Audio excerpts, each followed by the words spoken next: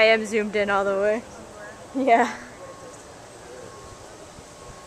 Just couldn't like get on like details. Okay, get back up. We can do ropes. You don't know. Kind of want one of these little things. They're kind of cool.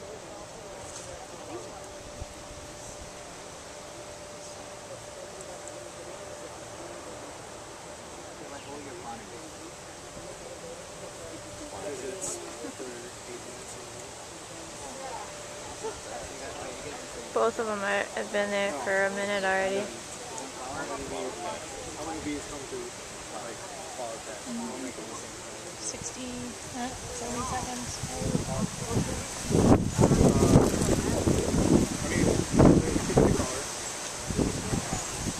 Oh, flew away. One did. I think that would be more conclusive.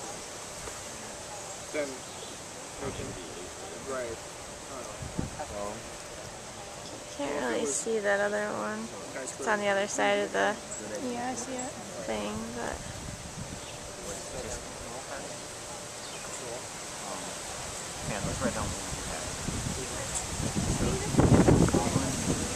Actually, if another one comes up, can you start the stopwatch for another one? yeah.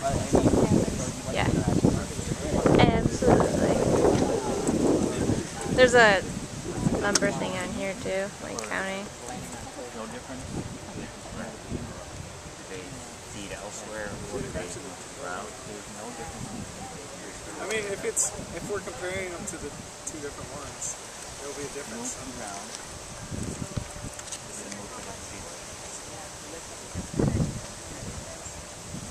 How many?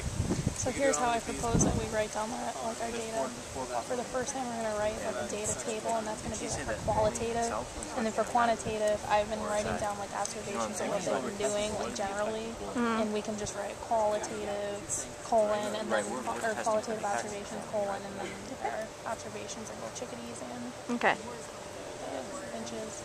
Okay, so then that might be This one just doesn't want to get off the bird feeder. I know. like that would be It's been there for 2 minutes and 50 seconds already. It's hungry. No effect. Right. No, there's even if pulling gets back, there's no effect. Yeah. Then there's no effect. Yep. Yeah. So I mean, possible outcomes that we have that we have observed are no different. They move to the ground. They move to a different feeder. They fly away. Okay, so I'm writing down my Hello, Abe. My name's Aunt Samantha Chavez. I hope you know that it's on this video camera now.